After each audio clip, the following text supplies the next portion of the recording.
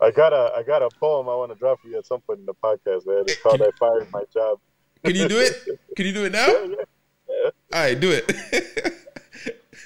All right, here it goes, man. This is fresh, man. I just finished writing it.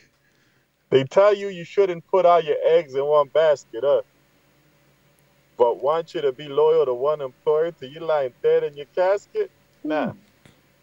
See, the changes I had to make in my life was drastic, and I ain't got no 100 years left to live. I'm not plastic. So I fired my job. Fuck it. I quit. You see, when you got integrity, that public housing salary kills you slowly. I had to dip before I bust the super's lip. Racist motherfucker treating tenants like shit. And you know how it goes. Management's incompetent. Laziness is dominant.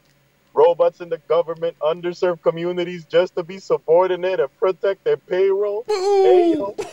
Social workers grimier than yayo. Them demons walk with halos. A job you hate is fatal. I quit that shit. I hate all forms of mediocrity. They make your life their property, won't even pay you properly, ignore you on the front lines when they write the policy. I shook those leeches off of me.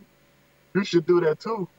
If you got a job you hate, it's slowly killing you and everything's a hustle, dog. You should get one too, but not on the backs of the poor after all that they've been through. Because karma is a real one, homie. One day it could be you. Good thing is, karma never forgets. My homie Esco said it best. Bet she'll bless you when you least expect it. So set your intention to the world projected. Set your intention to the world projected. That reflection you see in the mirror, protect it. Shit, my job left me for dead. I quit 6 months ago.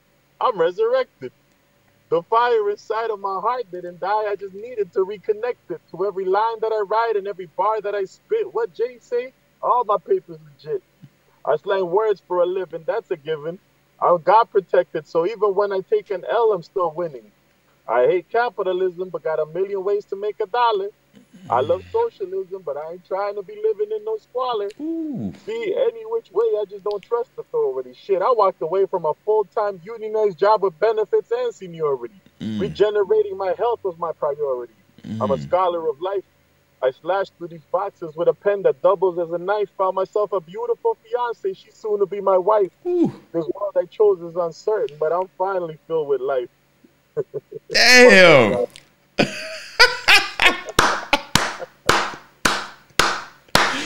Bro, thank you for that, man. Wow.